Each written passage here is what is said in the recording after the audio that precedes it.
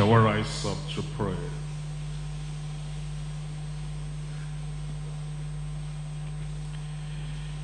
Our great God in heaven, we thank you for our worship service. We bless your name for bringing us together. We thank you because you want to do something great in every life, and we pray there will be nothing between us and you that will hinder your blessing our lives in Jesus' name. We're asking, oh Lord, that blessings today and blessings tomorrow, blessings here on earth, and blessings in glory in heaven, you bring to everyone in Jesus' name. We know what Christ has done to grant us this blessing. And we pray that whatever we need to do to come to Christ and to lean on him and to trust him, to have confidence in him, to believe him without any shadow of doubt, and to totally rely on him, Lord, we pray you grant us that privilege and grace in Jesus' name. Touch every life, turn us around. Help us, Lord, that in this life of ours will be everything you want us to be. We pray that anything we seek which is not of you, take those sins away from us. Anything that will hinder us from getting to glory on the final day, we pray that you put all that away from every life in Jesus' name. Help us, Lord, that here on earth we'll do your will on earth as angels do that will in heaven. We thank you because we know you have answered. In Jesus' name we pray. We're looking at Matthew chapter 6 and verse 33. Matthew chapter 6 verse 33. But seek ye first the kingdom of God and his righteousness, and all these things shall be added unto you. Seek ye first the kingdom of God and his righteousness. And then the Lord said, all other things, whatever it is, the things we desire, the things we love, the things we are praying for, and the things we seem to be passionate about, it says all those things shall be added unto us. You'll find in the statements of the Lord Jesus Christ, it talks about the kingdom, and it talks about righteousness, and it talks about not the kingdom of this world, the kingdoms that perish. It is not talking about an empire here in the world that many people are trying to build or to raise up. It's thinking of and talking about the kingdom of God, eternal kingdom, spiritual kingdom, everlasting kingdom, that holy righteous kingdom. And then it says we'll seek not our own righteousness, not the righteousness of religion, but his own righteousness. And then it says on the basis of that, all the other things shall be added unto us. I want to examine the scriptures with you on the power and the privilege of the righteous. The power and the privilege of the righteous. As we look at this, it's saying the privilege we have as we have his righteousness, the possessions we have as we have his righteousness, the provision we have as we have his righteousness, all things needed on earth will be added unto us. We're looking at 1 Peter chapter 3. I read here from verse 12. 1 Peter chapter 3 verse 12. For the eyes of the Lord are over the righteous. You're going to see as you go through your Bible, Old Testament to the New Testament, the great provision of the Lord for the righteous, the privilege the righteous people have, and the power the righteous people have. Here it says that the eyes of the Lord are over the righteous, over the righteous. And then it says, and his ears are open unto their prayers. We pray for a lot of things we need personally, and things we need in our families, and things we need in our community, things we need in our church. And it says, if we want all those desires and all those petitions and all those items to be granted unto us, it's on the basis that we're righteous. And there's a kind of righteousness he's looking for, asking for. It says his eyes are open to the prayers of those righteous people. His ears are open to them. But then it says, but his face, the face of the Lord, is against them that do what? That do evil, the righteous people. We're looking at James chapter 5. James chapter 5, verse 16. Confess your faults one to another, and pray one for another, that ye may be healed. The effectual fervent prayer of a righteous man availeth much. You can see that everything positive, everything good, everything profitable is spoken about the righteous. And so that's why you want to find out what's true righteousness, transparent righteousness, triumphant righteousness. What the kind of righteousness the Lord demands. How do we have the kind of righteousness that God favors? And because of that, He's given us all the promises and the provisions, and He preserves, He protects, He promotes the people that are righteous. And He says, my eyes are over them, my mind is with them, my covenant is with them, and everything they need I grant unto them. The power and the privilege of the righteous. There are three things we're looking at in the message. Number one, the price and the faith for true righteousness. There is a price that has been paid already, and thank God you don't have to say, I want to pay the price so I can be righteous. Somebody has paid the price already, and we're going to look at that price that has been paid for your righteousness. It's like something has been purchased, something has been bought, and because that thing has been purchased and bought, then you accept that, you receive that, you possess that, because it is paid for already, it is bought already, purchased already. And then want to see the price that has been paid for your righteousness. And now the faith to stretch out your hand, the faith to trust, and the faith to believe, and the faith to have confidence. That righteousness was purchased for me. That righteousness was obtained for me. I cannot stretch forth my hands of faith and receive that righteousness, the price and the faith for true righteousness. Number two, purity and fruit of transparent righteousness. When we talk of righteousness, many people have ideas, their own kind of ideas about righteousness. Some of them have some whitewashed outer external life during the day, and a corrupt, dirty, defiled life in the night. Some of the people, their kind of ideas they have about righteousness, they have a polished exterior and then a polluted interior. They're like the Pharisees, that they're like the whited sepulchre, and their righteousness is not transparent. Their righteousness is not continual. Their righteousness is only what they demonstrate, or what they show, or what they reveal, or what they try to bring on the outside. And they have this kind of covering that when you look at that, it looks like they're righteous, but on the inside they're not really righteous. That's what the Lord is saying. The kind of righteousness is asking for, that makes us to have the blessed transparent righteousness in the day and in the night, when others are there, when others are not there, in your thought, in your mind, in your heart, everything within, that even when the people that try to look at your life, they are not around, you say, I'm free now, I can do whatever I want. That's not righteousness. Transparent righteousness, the purity of that, the fruit of that. I come to number three, is the promotion and the divine favor. The promotion and the divine favor for triumphant righteousness. Righteousness triumphs. Good will triumph over evil.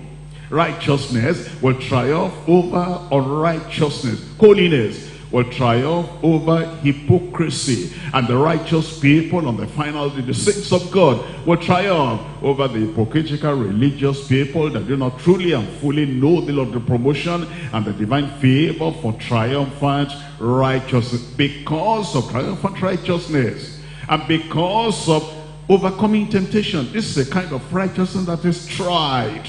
A kind of righteousness that became tempted, but stood in that temptation and still remained triumphant. Triumphant in righteousness. Because of that, God gives the promotion and the divine favor. Number one is the price and the faith for true righteousness. There's false righteousness. You don't want to, go through life carrying false righteousness. The righteousness of the Pharisees. Let me show you. In Matthew chapter 5, false righteousness, and that doesn't win anything from the Lord. You want to make sure that the righteousness you have is true righteousness. False righteousness now. In Matthew chapter 5, verse 20. For I say unto you that except your righteousness shall exceed the righteousness of the scribes and the Pharisees, ye shall in no wise enter into the kingdom of heaven. There is the righteousness of the scribes and the Pharisees, and that kind of righteousness is false. That one, Christ did not pay any price for that. And the one you want to have is the one Christ paid a price for. The righteousness that is true. The righteousness that is genuine. Look at Luke chapter 18. I'm reading from verse 9. Luke chapter 18 verse 9. And he spake this parable unto certain which trusted in themselves that they were righteous, and despised others.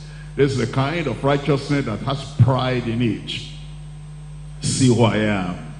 See what I have done. See what I am doing. Looking down on other people because they think it's just righteousness in their own thought, righteousness in their tradition, righteousness in their own kind of building up themselves, being proud over other people. And here is what they said. Look at it in verse 10. Two men went up into the temple to pray, the one a Pharisee and the other a publican. And the Pharisee stood and prayed thus with himself: God, I thank thee that I am not as other men are. This is the righteousness that's always comparing themselves with other people. I'm better than other people, holier than other people, I'm higher than other people. Well, there's nobody in this life that is not higher than any other person. Even the thief is higher than the rogue and the robber. Even the one that's committing abortion might say, I'm better than one that is killing other people. At least those people are born already, but mine is not born yet. You know, if you are bad, you can compare yourself with other people. That doesn't justify you. That you say that the house of that person is dirty doesn't make you own clean. I'm higher than other people, holier than other, better than other people. That's false righteousness. And then it says in verse 12, I fast twice in the week. That's all they know. I fast in the week. You don't wear shoes. I do this, I don't do that. And then it says, I give tithes of all I possess. And the publican standing afar off would not lift up so much as his eyes unto heaven, but he smote upon his breast, saying, God, be merciful to me, a sinner. I tell you, this man, the publican, went down to his house justified rather than the other. For everyone that, what? Tell me out loud. Exalted himself, like the Pharisee. I'm higher than others, holier than others, greater than others, better than others, more zealous than others. I give more than others. All the people that exalt themselves shall be abased, but he that humbleth himself shall be exalted. Come to Matthew, false righteousness.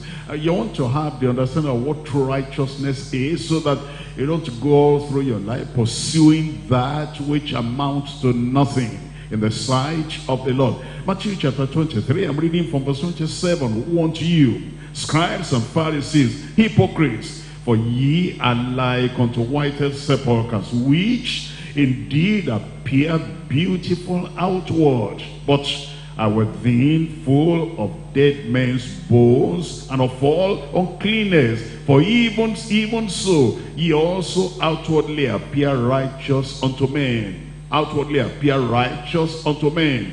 They walk in a sanctimonious way, and they appear gentle, they appear righteous, they appear to be holy, they appear to be correct, they appear to be upright. Even the way they use language and the way they talk, God bless you, hallelujah, praise the Lord. You'll think they were angels, but it says it's only in the outside, only in the exterior. They are not born again, they are not saved. And the real righteousness that Christ paid for has not become theirs. It says over here, it says they appear unto men righteous, but within ye are full of hypocrisy and iniquity. And that's what the Lord is saying, that we need to look for what is that righteousness the Lord expects and what he wants. And then that is what we pursue. And we can only have that by faith. Philippians, I'm reading chapter 3. Philippians chapter 3. There's a kind of righteousness that is false, a kind of righteousness that is unacceptable in the sight of the Lord. And the Lord is saying, seek that which is real, seek that which is true, and seek that which is which you get by faith. Philippians chapter 3, I'm reading from verse 6. It says, concerning zeal, persecuting the church, and touching the righteousness which is in the law, blameless. Can you think of somebody who says he's righteous and is persecuting a believer? Can you think of somebody who says he's righteous and is persecuting a real child of God? Can you think of somebody who says I'm righteous and yet is persecuting the people that love the Lord? And he says he loves the Lord, he loves God the Almighty, and then he's persecuting the people that are following after the Son of God, after Christ. You can't imagine that, but that's what Saul was, Saul of Tarsus. He said concerning zeal, he said, I'm persecuting the church.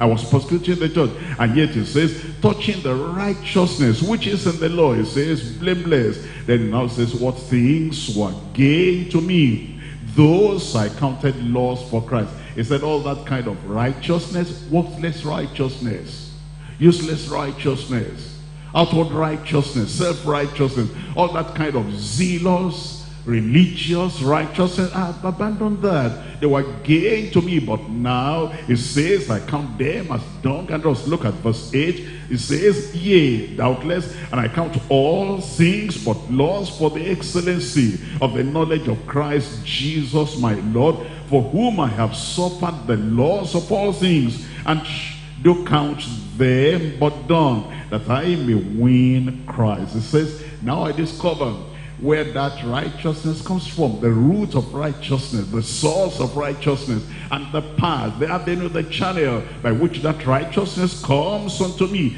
It says in verse 9, and be found in him, not having mine own righteousness. The one we're proud about, I dropped that one. I've thrown that one away. The one that comes through the Mosaic law, the old covenant. I've thrown that away. The one that comes through a kind of personal courage and personal drive and personal pursuit. The one that comes about trying and trying and trying. I've thrown all that away because that's the righteousness of man, which is useless in sight of God. It says now, but so that I can now, but that which is through faith of Christ, the righteousness which is of God by faith. It says that's what I'm seeking, that's what I've got, and that's what the Lord wants us to have. True righteousness. That's why it says that the price that has been paid for that true righteousness. Let's look at the price now for true righteousness in Romans chapter 5. Romans chapter 5, I read from verse 17.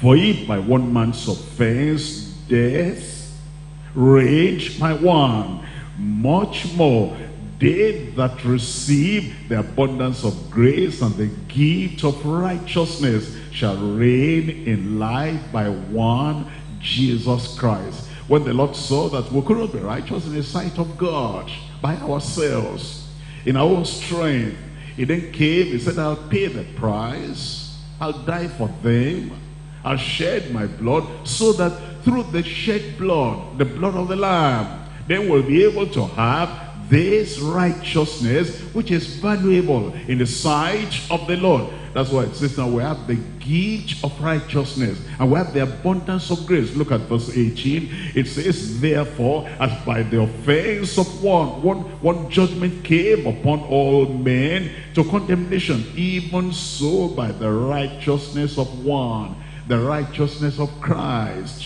the sinless life of Christ, the pure life of Christ, the holiness of Christ. And then because of that sinlessness and spotlessness and holiness of Christ, that's why I went to the cross to die for us. It says the free gift came upon all men unto justification of life. It says that righteousness has been purchased by Christ. And then he gives it to us free of charge. We don't have to say, I'll pay this to have that righteousness. I'll, give this to have that righteousness. We'll just come to him. And whosoever shall call on the name of the Lord shall be saved and made righteous. Look at verse 19. For as by one man's disobedience many were made sinners.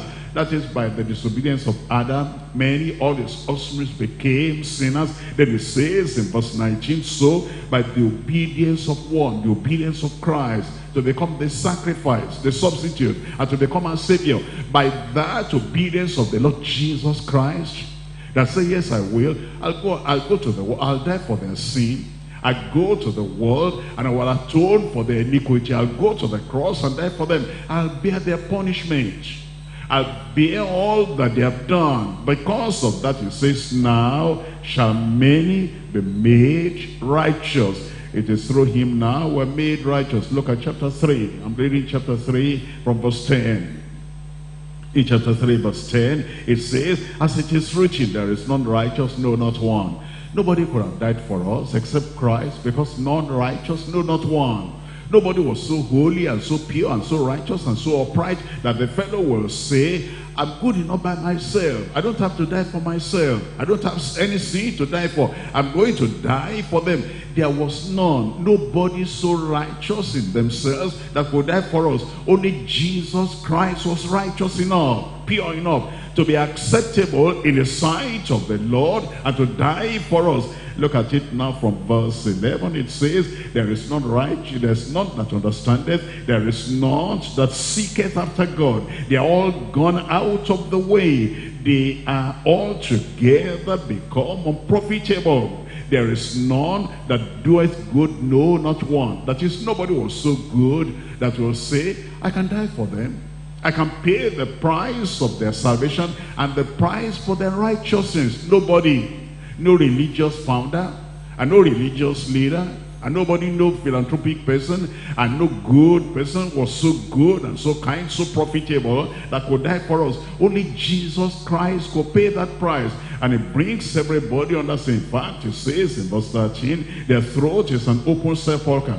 Is that the person to die for your sin or to die for himself? And it says with their tongues, they have used deceit, deceptive people, religious people. Are they qualified to die for our sins, to pay the price? It says the poison of asp is under their lips, whose mouth is full of cursing and bitterness. Their feet are swayed to shed blood, destruction and misery are in their ways, and the way of peace they have not known. There is no fear of God before their eyes. That concludes the life of all men. And so nobody was qualified to die for any other person except this Jesus Christ, the Holy One, the righteous one, and the pure one, and the sinless one. He was the only one qualified to come and pay the price. That's why it says now in verse 20, therefore, by the deeds of the law, there shall no flesh be justified in his sight. For by the law is the knowledge of sin. That is, everybody has the knowledge that they have sinned. All have sinned and come short of the glory of God.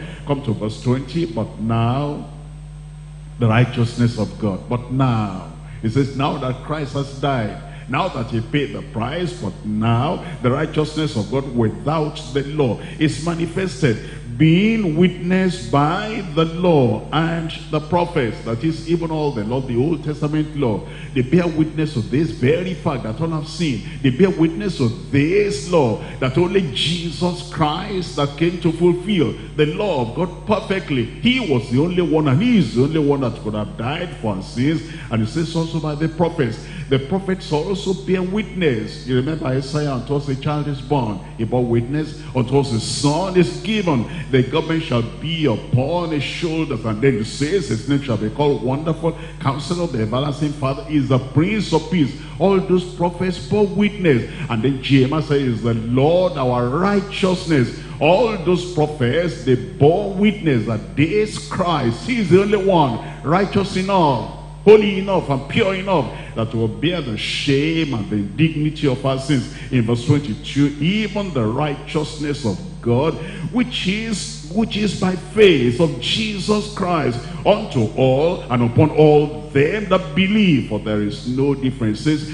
The way that righteousness comes to us is by believing. We believe on the Lord Jesus Christ, who has paid the price, and it's the full price that he paid. Come to verse 24. Being justified freely by his grace through the redemption that is in Christ Jesus. We're justified, we're forgiven, All our condemnation is taken away, and all the past sin, everything is taken away, because we not believe on the Lord Jesus Christ, who paid the price. Verse 25, whom God has set forth to be the propitiation through faith in his blood, to declare his righteousness for the remission of sins that are passed through the forbearance of God. Verse 26, to declare his saying, at this time his righteousness, that he might be just and the justifier of him which believeth, him which believeth in Jesus. So then we understand it is by faith. And it is by faith in the price that Jesus paid, because now he is a Savior, he is a righteousness, he is a sanctification. Look at 1 Corinthians chapter 1. 1 Corinthians chapter 1 verse 30. But of him are ye in Christ. Outside Christ, no redemption. Outside Christ, no salvation. Outside Christ, there's no righteousness. Maybe you've been coming to this church and you're just coming. You cannot point to the day and the time when you voluntarily decided and gave your life to the Lord Jesus Christ. You just changed your dressing, and then you just changed, you bought a Bible, and then you found out the address of the church, and you've been going there, and then you are trying to change by little. I used to smoke this, I don't smoke that anymore. I used to drink that, I don't drink that anymore. I'm trying my best, I'm improving upon my life. You'll never try enough to get salvation. You'll never improve to get salvation. It comes by faith in Christ. That's why it's telling us here that Jesus Christ, he is a Savior. He is the one that paid the price. There must be a moment in your life when you say, yes, Lord, I abandon my past. I give up my past, and I come to believe on the Lord Jesus Christ in a very definite way. And I can say, this is the place I gave my life to, and this is the time I really believed, and I held on to him as my only Savior. I lose confidence in myself that I could be anything by myself, but Jesus Christ, he is my Savior, my Lord. Look at this. But of him are ye in Christ Jesus, who of God is made unto us wisdom. Some people, they think they have some wisdom outside Christ. They have some wisdom outside what Christ has purchased for us. They say, I'm wise. And what they are talking about is satanic wisdom. What they're talking about is that sexual wisdom. What they're talking about is the earthly wisdom. What they're talking about is acquired wisdom. They read in books, so and so did this is how so and so walked, and this is how so and so did that, and that this one. They're trying to copy other people. That's not original wisdom. That's just human wisdom that will fail you in eternity. But Jesus Christ, he is a wisdom. And then it says it's a righteousness and sanctification and a redemption. I pray that that will be yours in Jesus' name. I'm looking at 2 Corinthians chapter 5 verse 21. 2 Corinthians chapter 5 verse 21. For he has made him to be sin for us who knew no sin. You see that? He made him to be the sin offering. He made him to be the sacrifice. He made him to be the one that carries away all our sins, and yet he had no sin, that we might be made the righteousness of God in him. He made him to be sin for us who knew no sin, so that as we believe on him, the Lord Jesus Christ, you'll become the righteousness of God in him. I come to point number 2. This true righteousness, which we now call transparent righteousness. You know, the life of Jesus Christ, he had a transparent righteousness. That's why he said, which of you convinceth me of sin? He said, I believe before you. Everything I preach, everything I did everything before. Examine me and find out which of you convinces me of sin. Transparent before his own disciples, transparent before the women, transparent before the government, transparent everywhere. Transparent righteousness. Can you say that? You know, the police people that meet you on the road and they say, hi about your particulars. Can you say you have transparent righteousness? The people you are working with, the men and the women, behind closed doors, can you say transparent righteousness? In making money and doing this and doing that in your business, can you say transparent righteousness? As you travel up and down, you're a businessman. You do business here, you do business there, and then you do this. Can you see transparent righteousness in your discussions and in your kind of interaction with people? Can you tell them which of you convinces me of sin? Because they're transparent righteousness in your transactions and deals, the things that you do. Can you say there's transparent righteousness? You see the Pharisees, all those Pharisees, religious people, were righteous.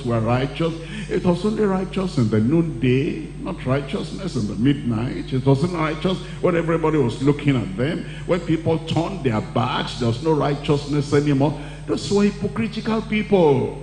And they only appeared righteous unto people that did not know them. They are righteous before children that do not know their left from their right.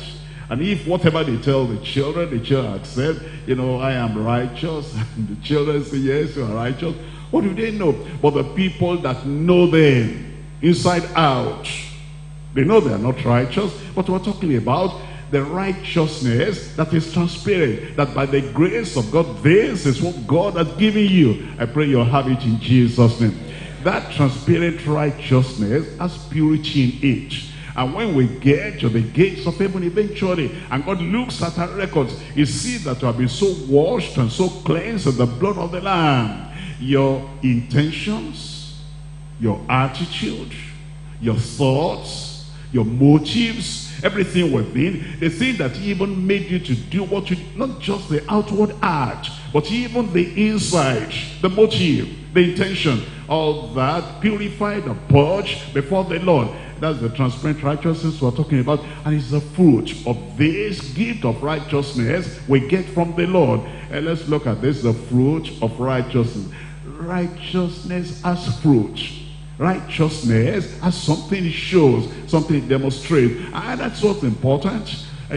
Sometimes it's unfortunate for men and women, for, churchgoers, for people. When you first came to know the Lord, the only thing that matters to you is the will of God, the mind of God, the word of God. You took a decision by yourself. I'm going to believe on the Lord Jesus Christ because He died for me. At that time you didn't think of what will Mr. So-and-so say, what will Madam so-and-so say, what will Daddy say, what will Mommy say. The only thing that was important, Jesus died for me. It was Jesus and I, me and Jesus. All I want to do is accept Him and receive Him and believe Him. Whatever people think about my decision, that doesn't matter to me. Whatever evaluation, whatever they put on my action, whatever, it doesn't matter to me. The only thing that matters to me, here is Jesus. He died for me. I belong to Him. Finish. And then the people who don't understand, they might persecute you. That's their problem. They might speak against you. That's their problem. And you are not trying to prove anything to anybody. I did this because of this. I went there because of this. I'm going to this church because of this. You didn't have to prove anything to anybody. Once the Lord is satisfied and pleased, that was all. But after you become Christian, born again, after some time now, you want to, take a little step. What will they say? What will they think? How will they evaluate this? What will my pastor say? What will my leaders say? If I appear like this, how will they think about me? And then you are no more transparent. You are not doing anything to please the Lord anymore. It is now because of that person and that person and that person. That's no more righteousness. But the transparent righteousness that goes back to the origin, that goes back to the first time you came to know the Lord. It doesn't matter what they think about me. Doesn't matter what they say about me. Doesn't matter how they act towards me. The only thing I know, I want to get to heaven. And it's Jesus and I, is me and Jesus. And I want to get there on that final day. And whatever they think about me today will not matter. Because when we come to that judgment seat of the Lord, it is what they think of. They may think you're 100% righteous. And God may say you're 0% righteous. No righteousness there. And so you want to think about that today, the transparency that ought to be in the life of the righteous, the purity and the fruit of transparent righteousness. I'm looking at Philippians chapter 1. Philippians chapter 1, I'm reading from verse 9.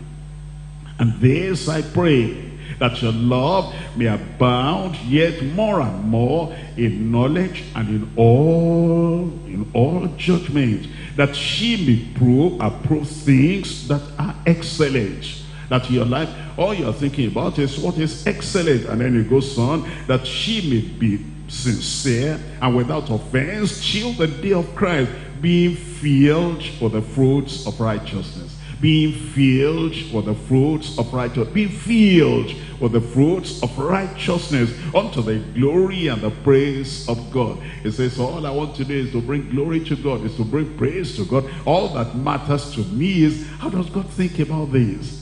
How does God evaluate this? How does God appreciate this? How does this please the Lord? That's the fruit of righteousness. Ephesians chapter 5. In Ephesians chapter 5, I'm reading here from verse 9. From verse 9 it says, for the fruit of the Spirit is in all goodness and righteousness and truth.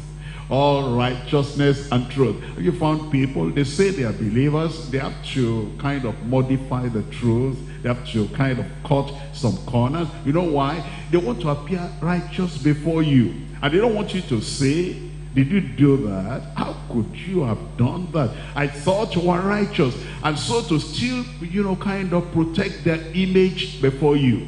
That's why they have to doctor that thing. That's why they have to cut the corners. That's why they have to adjust those things. They know what they have done. And if you did it in good faith, even if it was a mistake, that you did it and you know that you were sincere, that you felt you were pleasing the Lord, and somebody say, hey, what did you do? This is what I did, this is what I did, this is what I did. You don't have to think and kind of, let me know how to put this now, here and there. And then you're trying to modify. Why are you doing that? You want to please that person. You want them to think you are righteous. Tell them what has happened. If you have a clear conscience before the Lord, it doesn't matter what they think or what they say. When you try to cut all those things and modify those things, and then you do it this way, do it that way, because of the way they will think, that's no more transparent. Be transparent and let them judge whatever they want to say. Let them say whatever, because you know that you are dealing with God, you are not dealing with man. It says over here, the fruit of the Spirit, righteousness and truth. Look at this in verse 10. Proving what is acceptable unto the Lord, not unto man. Proving what is acceptable unto the Lord. Do you know there are many things that are acceptable to the Lord and not acceptable to men? Why? Because men are not God. Because men don't always think the way God thinks. In fact, if you have 1 million people, all those 1 million people, something may please 1 million people and it may not please God. And something may please God and not please 1 million people. So, if all you are thinking about what will please 10,000 people and please 50,000 people and please 1 million people, you'll never please God. Leave all those men alone. Leave all the women alone. And say, on the final day, the things that will matter is how God approves or disapproves of my action.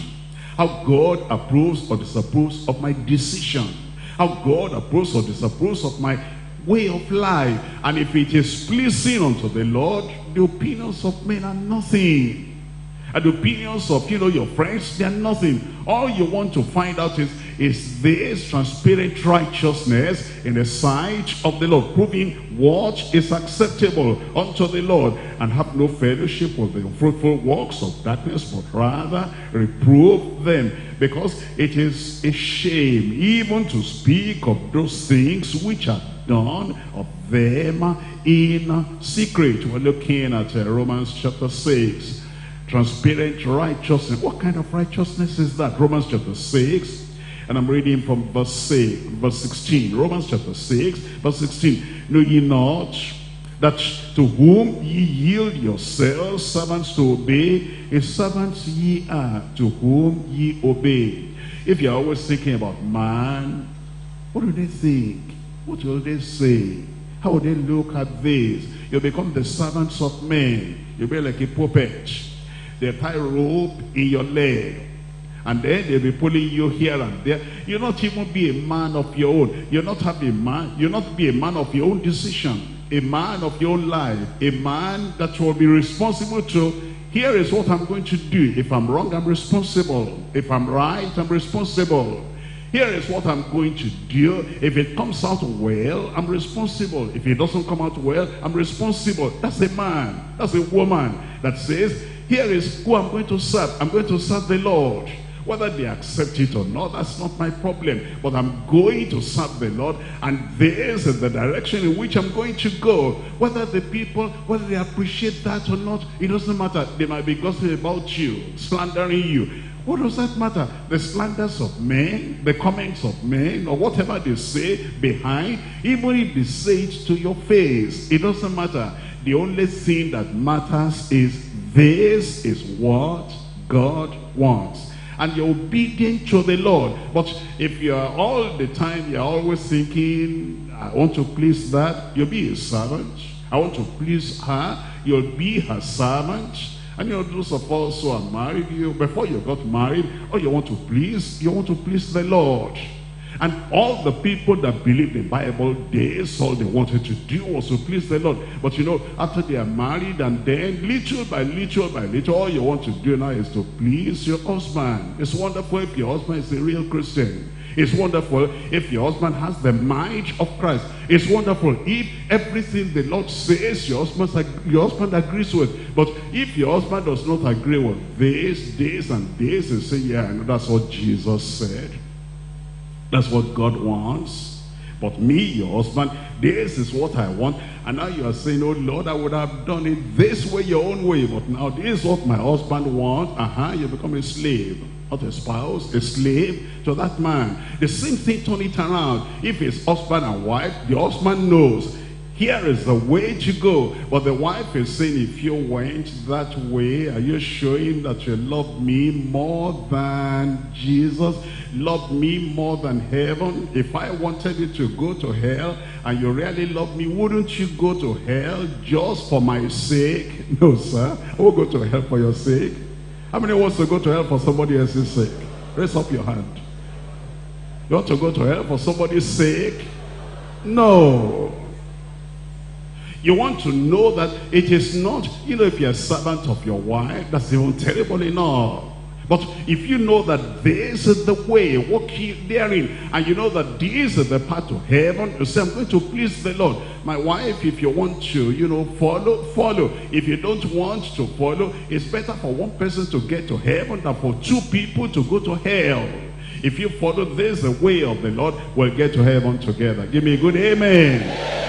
But if you decide that that's the way you want to go, this is the way I'm going to get to heaven, you'll get to that heaven in Jesus' name. You see, the people that have got that righteousness from the Lord, and they say, this is the way to go, and they want to stand by that for the rest of their lives, that's what they're talking about. That thing is profitable. When you say you are going to follow the Lord, and then you're not just obeying people, whether they're right or wrong, and then you become slaves of men. And then, instead of having faith in God, you have the fear of man.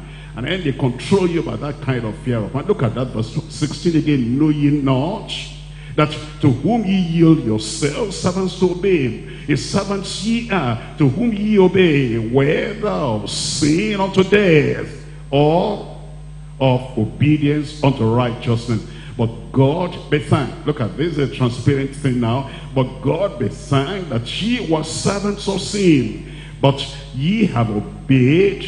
Tell me out loud. That's the kind of righteousness we're talking about. You have obeyed from the heart that form of doctrine which was delivered to you. Being then made free from sin, ye became the servants of righteousness. Free from sin. That's transparent righteousness. That whether people are there or not, you're not escaping sin because of me. You're not avoiding sin because of me. The Spirit of God is saying that is sinful. Oh, the pastor is not here, I can't do that. That is sinful. The GS is not around, I can do that. You're not a Christian then. You're not a Christian because of me. You're not righteous because of me. You're not holy because of me. You're not resisting the devil because of me. You're resisting the devil because of yourself, because you have a covenant with the Lord. You know, some people, my wife is not there, so I can do this, I can, you know, go this far. If my wife was there, I couldn't do that.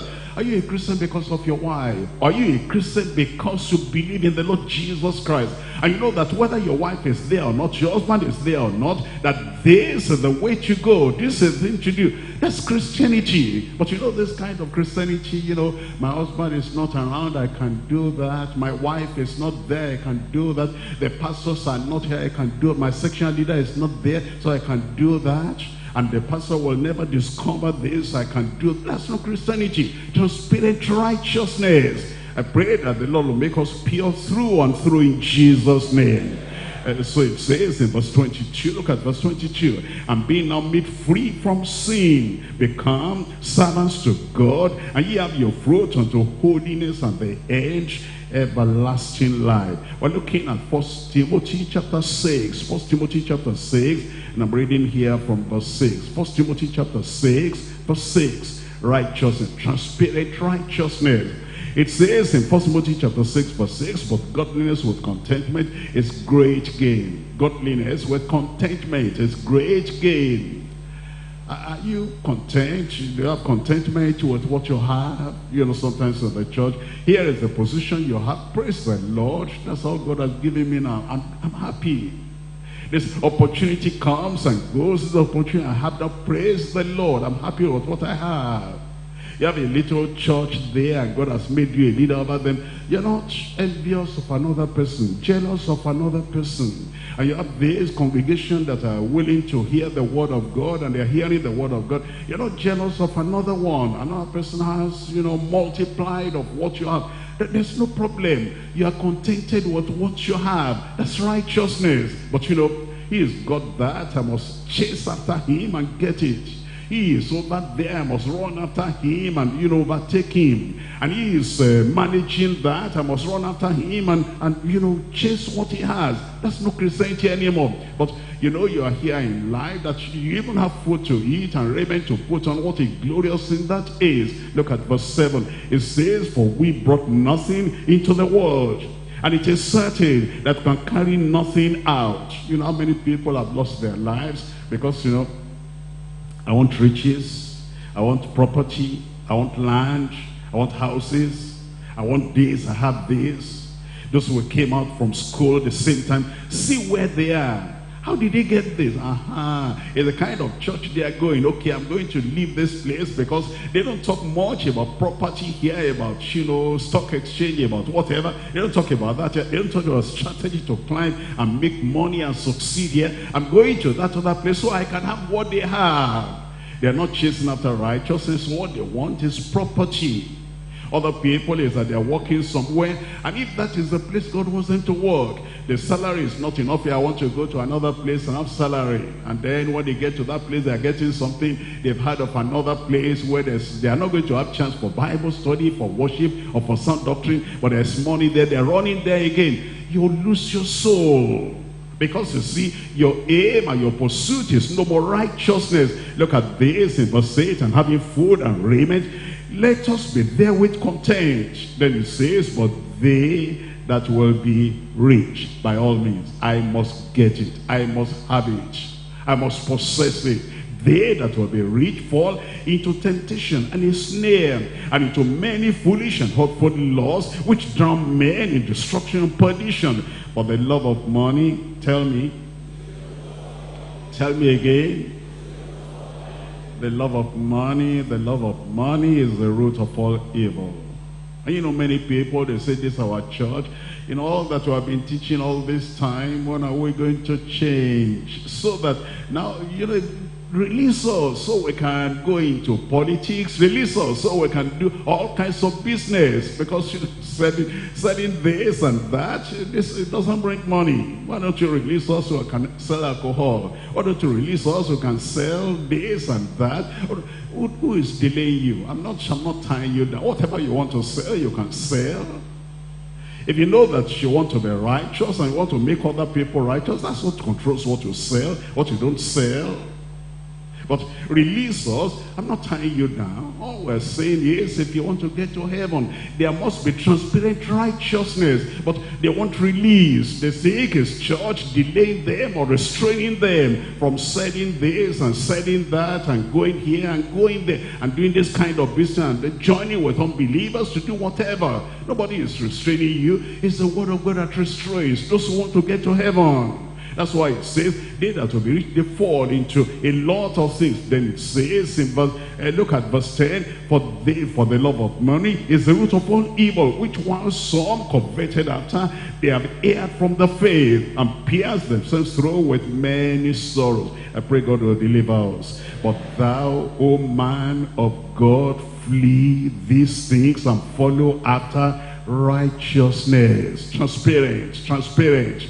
And then in your heart you say, is there anything in this life I cannot give up for God? Is there anything so precious and so great that I'm tied down to it, that I love that thing more than heaven, love that thing more than righteousness, love that thing more than Christ? Is there anything that is so great that is gripping my heart, holding me down, that I cannot get up and then move on in pursuing the goal the Lord has set before me? When you think about it like that, maybe it's money, maybe it's fame, maybe it's position, maybe it's power, maybe it's politics, maybe it is whatever, that you can do anything and then you swear away from Christianity and from righteousness. I pray that the Lord will make us sincere in Jesus' name. And now, O man of God, woman of God, it says, flee these things and follow after righteousness and godliness and faith and love and patience and meekness. Fight the good fight of faith. Give me a good amen. You know, you have to fight your own flesh. That's a good fight of faith. And you fight your own propensities. You fight whatever is drawing you. You're not fighting me. You're not fighting brethren. You're not fighting, the church. You're fighting your own flesh. You're fighting the world. You're fighting the devil. Because the devil wants to tie you down to this. And your own mind, your own desires, your own aspirations, your own ambition. That's what you fight. So that you can keep in this path that leads to heaven. The devil will dangle something glittering before you. Not everything that glitters is gold. And the devil will say, if you fall down before me, I will give the whole of the kingdoms of the world unto you. And your mind is likely to be tending towards that and leaning towards that. That's what you fight. Fighting the good fight of faith. And then it says to lay hold on eternal life, whereunto thou art also called, and hast professed a good profession before many witnesses. The grace to fight such a fight, not to fight people, and not to fight elusive battle, but to fight the right kind of fight. I pray the Lord will give unto us. In 2 Timothy chapter 2 verse 19, nevertheless the foundation of God standeth sure, having this seal, the Lord knoweth them that are his, and let everyone that nameth the name of Christ do what? Depart from iniquity. Just know, sometimes you're in a place and you don't know what is there. It's iniquity. Sometimes they call you to a position. You don't know that there's idolatry behind the chair there. You don't know there's that under the chair there. You don't know there's occultism inside that thing. Just innocently, you just got into that employment. Innocently, they just call you to that position. Innocently, they just call you to that association. And then as you get in like this, lo and behold, the very foundation is occultism. And the very surrounding is demonism or whatever. You say this cannot be. Immediately you discover that. You say, oh Lord, what am I finding myself in? I didn't know this before. I thought everything was plain. They advertised it in the papers, they announced over the radio, over internet, and they said this is good, this will give you. And the moment they knew you were a Christian, and then you made application innocently, you just got in there, and then they say, we're going to pull this one in, and if we pull him in or pull her in, she's going to lose all that faith in Christ. But you didn't know. But the moment and then they promise you are going to have this and that, and the salary you were receiving where you were before, now everything is like more than double. And they're going to give you a house and give you a car and give you a driver, give you everything. And then you get in like this. It's discovered that this is the very foundation of iniquity. This one will spread Satanism all over.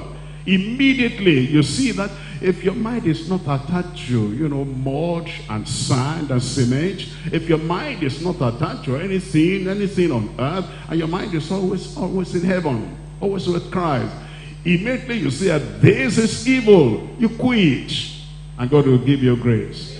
That's why it says, let everyone that names the name of Christ depart from iniquity. Look at verse 21. If a man therefore purge himself from these, it shall be a vessel unto honor, sanctified, and meet for the master's use, and prepared unto every good work. Verse 22, flee also youthful lust, but follow righteousness. You see, that's a pursuit. That's the number one thing in your heart. Your priority is, if I'm able to have this and say righteousness, okay, but if I cannot keep the righteousness except I drop it and have this, let that thing go. That thing will go in your life in Jesus' name.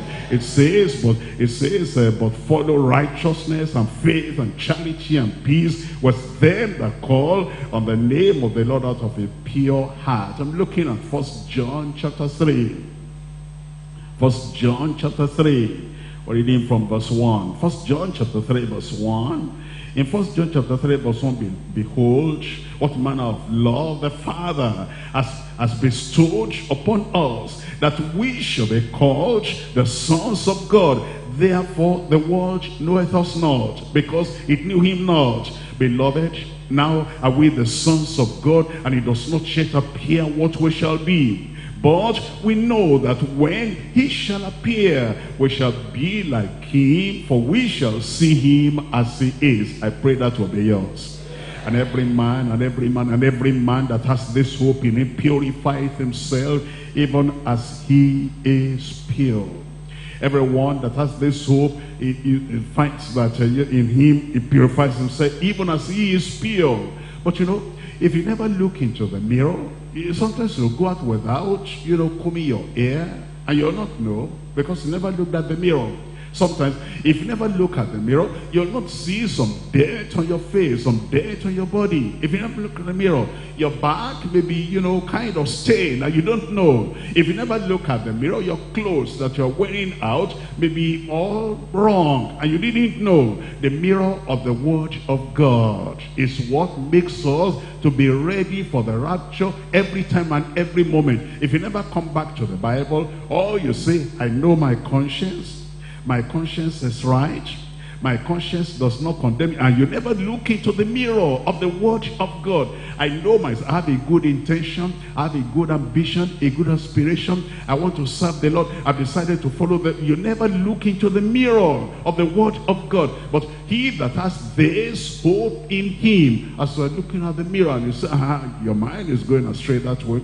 Your mind is going astray that. Your mind is going astray that way. And then you adjust. You purify yourself, even as he is pure. Look at verse 4. And it says, whosoever committeth sin transgresseth also the law. For sin is the transgression of the law. But if you don't know the law of Christ, if you don't know the law of the new covenant, how do you know that you're transgressing that law of the new covenant? If you never read it, if all you have is that I go to church, I, sing the song, I read the Bible, but you never read the new covenant that were given, the New Testament in particular. And it says, and ye know that he was manifested to take away our sins, and in him is no sin. Whosoever abideth in him, what does it say? Tell me out loud. The people that don't read the Bible, they come to our church, they don't read the Bible, they say, nobody is perfect. Nobody is perfect. Somebody has his own sin. This one may be committing that sin, that one may be committing sin. And they even say that so-and-so is committing sin, they still call him brother. They say so-and-so is committing sin, they still call her sister. They don't understand the Word of God. And they themselves, they say they are not perfect, they are committing sin, they confess, they're living in sin, and they still call themselves children of God. But look at this in verse 6, whosoever abideth in him sinneth not. And then it says, whosoever sinneth has not seen him, neither known him. The people that even play with sin, they joke with sin deliberately. They do something sinful, and they say, did you take that? I was just joking. How about if your child is joking and play with poison? And your child, she's giving her own junior sister, junior brother, acid to drink. Hey, what are you doing? Mommy, you take me, I'm just playing. You're playing with acid. But sin is more dangerous than acid. And you're playing with sin, playing with lying, playing with hypocrisy, playing with covetousness. You pick money, and then, how about that? You can't, I was just joking. I wasn't going to, see, of course, if you didn't see me, I'll go and spend it. But because after all, you are a brother, I'm a brother, and I took it. And then he uses bold face. That one is on his way to hell. I pray God will deliver us in Jesus' name. The people that do not know that when you become a believer, you become a real child of God, sin is out of your life.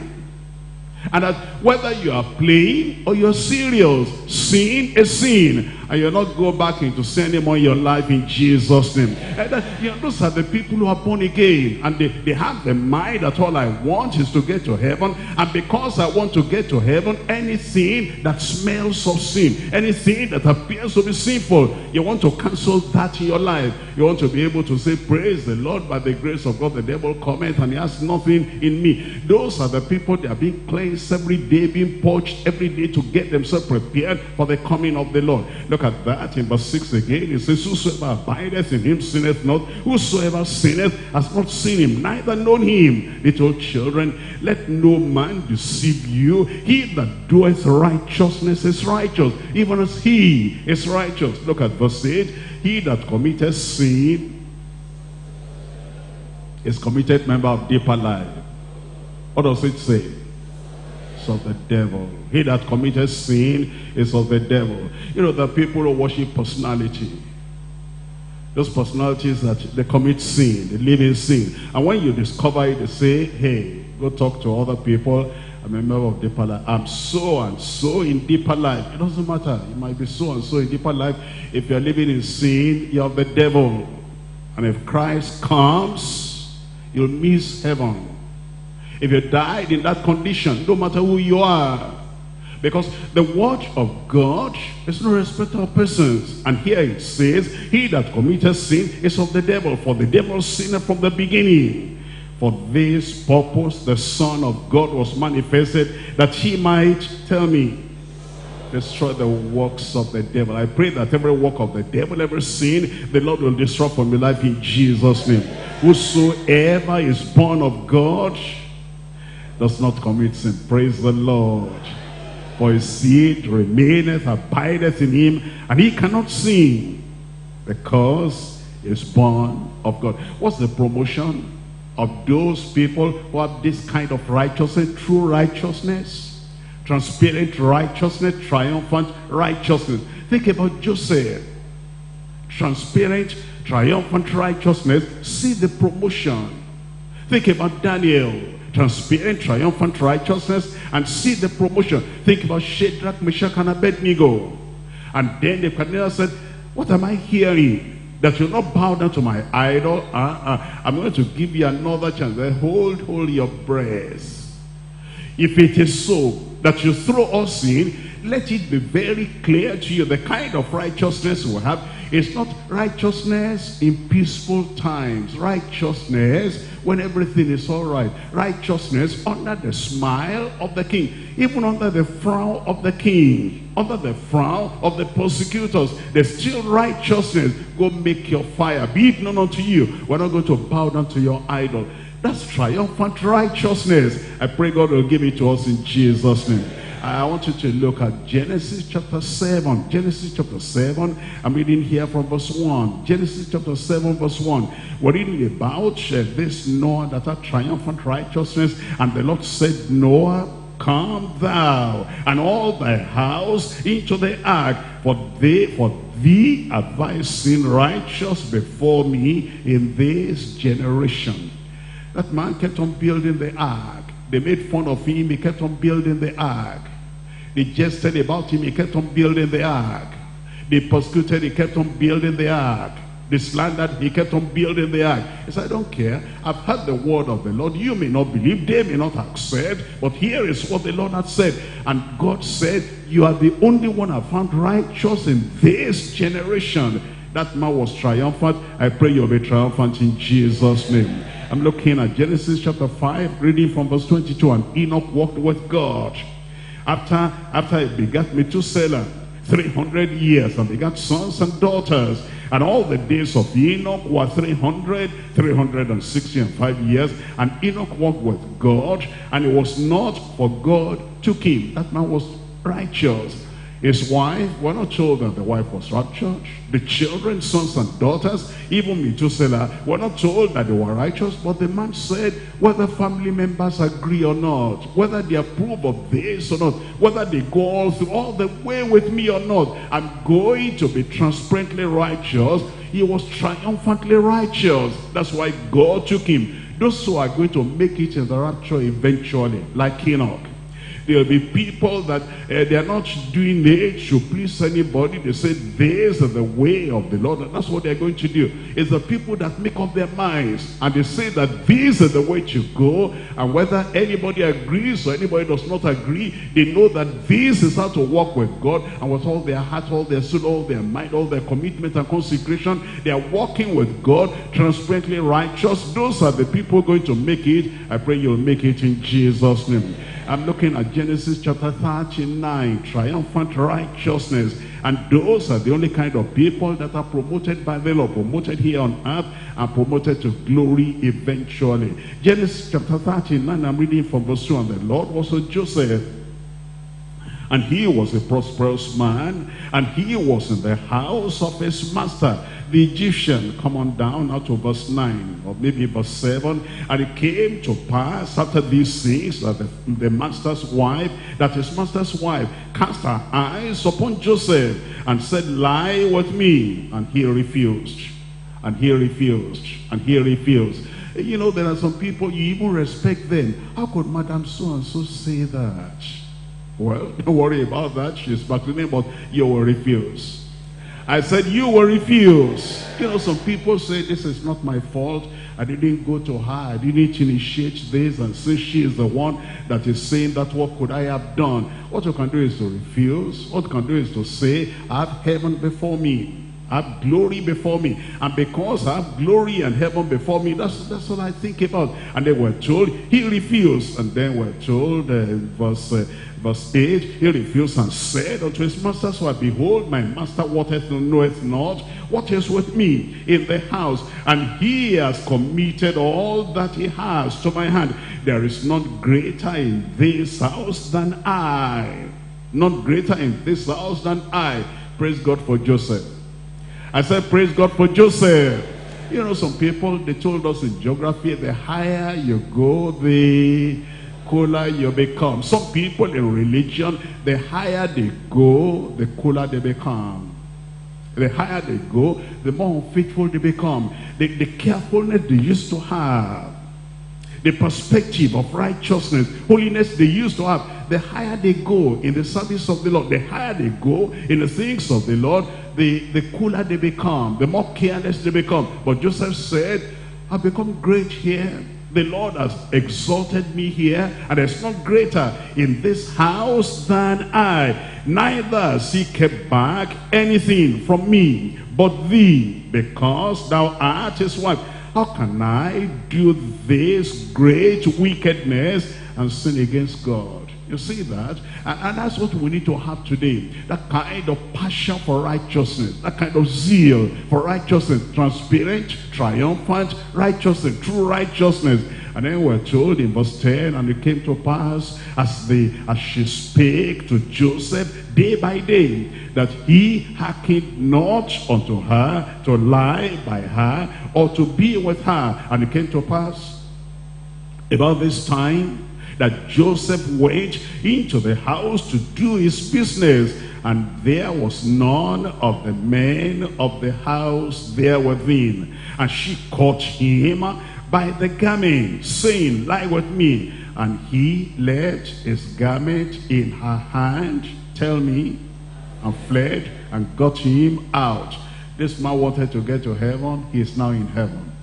If you want to get to heaven, whatever, if your right hand will cause you to sin against God, what do? Cut it off. And if your right hand will cause to sin against God, you pluck it out, so that by the grace of God, that heaven, you'll get there. You know, heaven is not a cheap. Getting to heaven is through this kind of righteousness, true righteousness, transparent righteousness, triumphant righteousness. It is not cheap. And as you make up your mind that the grace of God will help you, that grace will help you in Jesus' name. I'm looking at Daniel chapter 3. Persecution will come. Persecution will come. When you make up your mind that you are going to be righteous, but in the face of persecution, persecutors, you still say, this is where I stand. And I pray God will hold you up as you stand in Jesus' name. Daniel chapter 3, I'm reading from verse 14. Nebuchadnezzar spake and said unto them, is it true, O Shadrach, Meshach, and Abednego? Do not ye serve my gods, nor worship the golden image which I have set up now. If ye be ready, at what time ye hear the sound of the cornet, the flute, and the harp, and the trumpet, and psaltery, and dulcimer, and all kinds of music, and ye fall down and worship the image which I have made, well, but if ye worship not, ye shall be cast the same hour into the midst of a burning fiery furnace. And who is that God that shall deliver you out of my hand? You know, when some people brag like that and they say, who is that God? And they're so bold that will blaspheme. Some people, because of that, will fear that man more than they fear God. They say, this man is serious. This man is terrible. This man is another thing. And if we don't do this thing, it's not just saying it for, you know, to threaten us. He's going to actually do it. Well, what if he did it? God will protect you. What if he did it? God will preserve your life. You know, there's no testimony without a test. And there's no miracle. If we don't pursue something like this, there'll be no miracle. It is when those enemies threaten.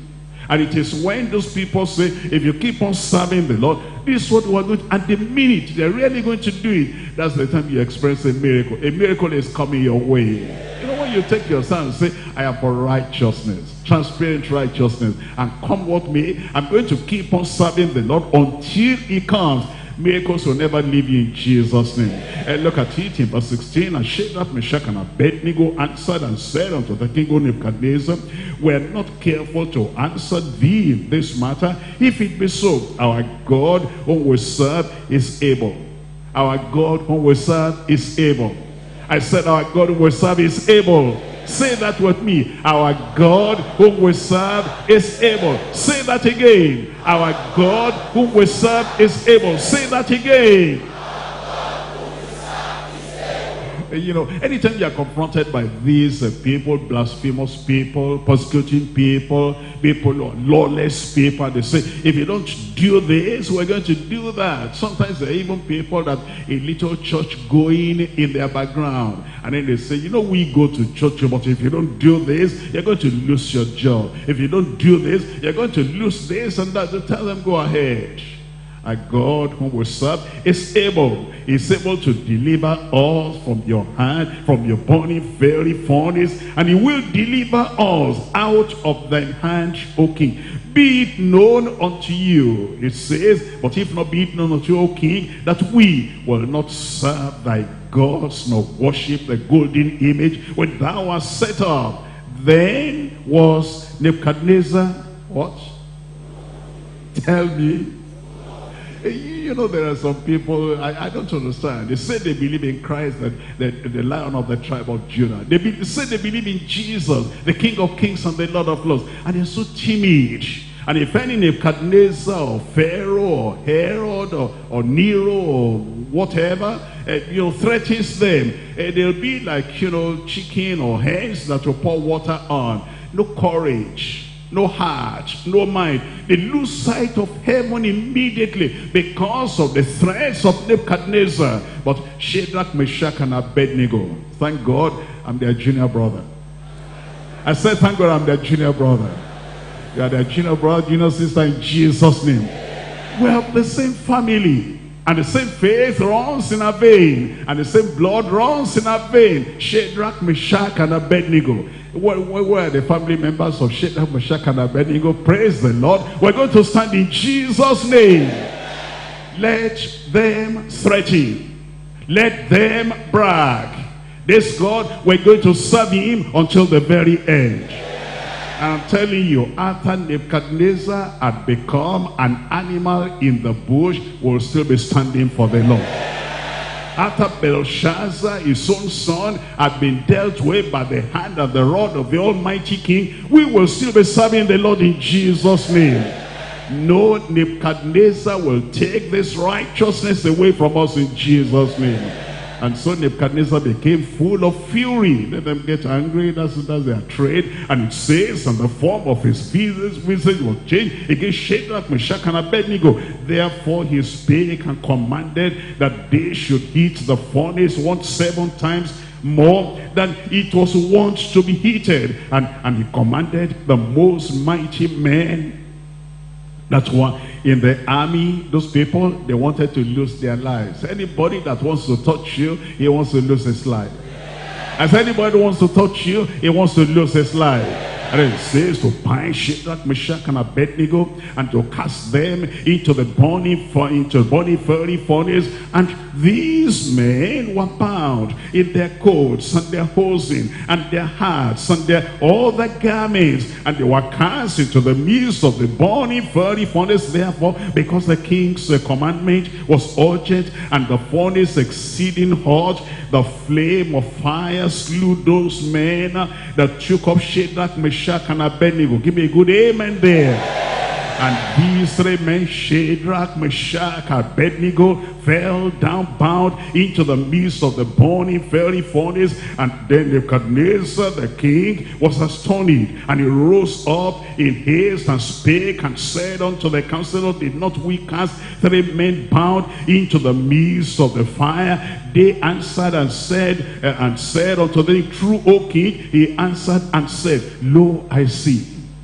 Lo, I see. Lo, I see. Lo, I see 4 men loose, walking in the midst of the fire. Walking in the midst of the fire. Can you walk in the midst of the fire? I said, can you walk in the midst of the fire?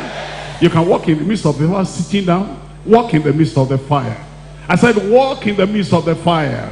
I said, walk in the midst of the fire. You know, all these 3, Shadrach, Meshach, and Abednego, I told them my senior brothers. I said they're my senior brothers. We're from the same family. We're serving the same God. We have the same promise. We have the same covenant. And we're going to that same heaven. And then in the midst of the fire, we're not going to run away. Are you running away?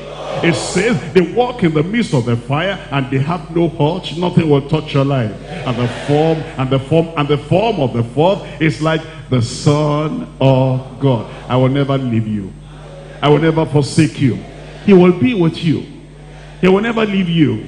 He will never forsake you. And nobody will be able to destroy you in the mighty name of Jesus. Open your mouth and talk to the Lord in prayer. I'm going to walk in the midst of that fire. What does it matter? What does it matter? Whatever they say, whatever they do, I'm serving the Lord. I'm going to keep on serving the Lord. Transparent holiness, true holiness, triumphant holiness. Holiness, holiness, holiness. Holiness is what word and song. Shout it. Say it aloud. And say, I'm going to serve the Lord. Make sure you have given your life to the Lord Jesus Christ, that you are born again. And then as you have been born again and giving your life to the Lord, and say, I'm following this path of righteousness, true righteousness, and transparent righteousness, and triumphant righteousness. Nothing is going to beat me back. Nothing is going to hinder me. I'm going to serve the Lord until my last breath. Whatever they say, whatever they do, however they threaten, I'm going to serve the Lord till my latest breath. You're not going to slow down, wind down, bend down. No. Ever. Forward ever, forward ever, forward ever, backward never. Looking unto Jesus, the author and the finisher of our faith.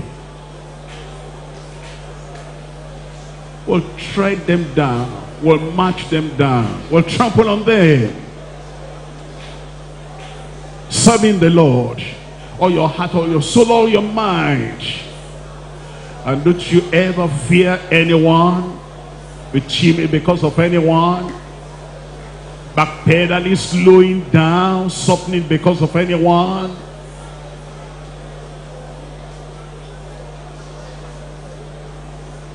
relenting because of anyone. Follow peace with men and holiness, without which no man shall see the Lord. Without holiness no man shall see the Lord. Holiness is still a watchword and song. It's a life, it's a pattern, it's a language, it's a manner of life. Saved, sanctified, made righteous and holy.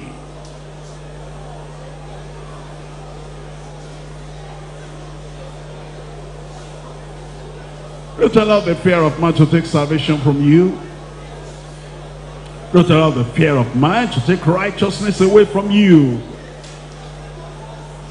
If your senior brothers want you to the fire, can't you bear a little frown,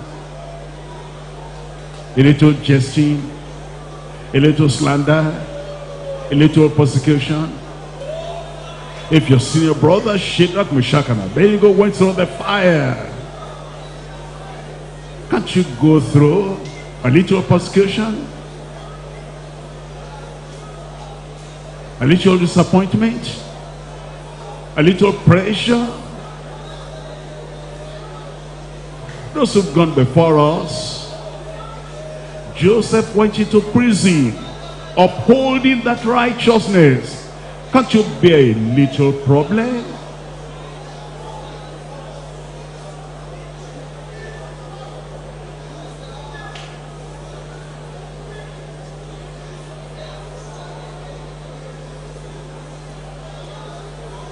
Heaven is our home. Heaven is our goal. Don't be a bread and butter Christian,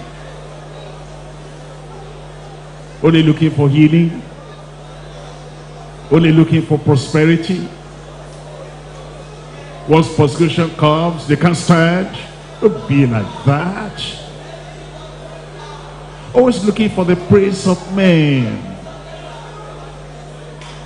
Always looking for a little encouragement. Soft and sissy, effeminate, weak, no spine, no backbone. Don't be a Christian like that.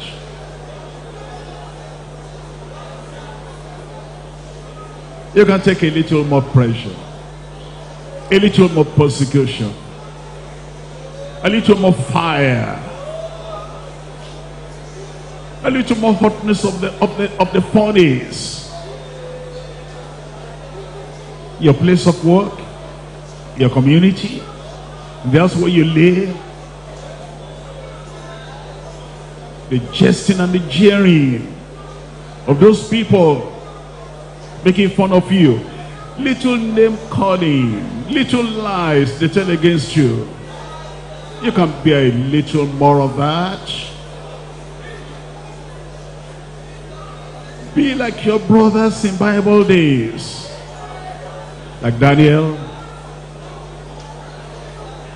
And the king came and said, Daniel, oh Daniel, is your God whom you serve day and night able to deliver you out of the mouth of the Daniel? Oh, King, live forever. My God has sent his angel and has shut the mouth of the lions that they hurt me not. Seen before you and before him, I've done no evil, no hurt. Righteous, righteous, righteous. You're not looking for the praise of men. You're not looking for pity from men. You're looking for sympathy from men.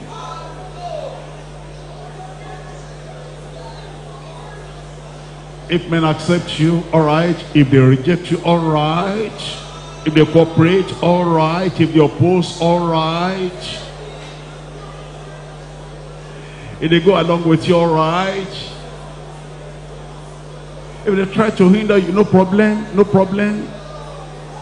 You've made up your mind you are going to serve the Lord. Serve him in holiness and righteousness all the days of your life. Don't stop until you enter through those gates into heaven. Don't stop. until you hear the trumpet sound and the dead in Christ rise, and then you are caught up to be with them in the air. Don't stop until the day of rapture. Saved, sanctified, made righteous and holy, ready for the rapture. Don't stop. Don't stop your journey halfway. Serving until the end.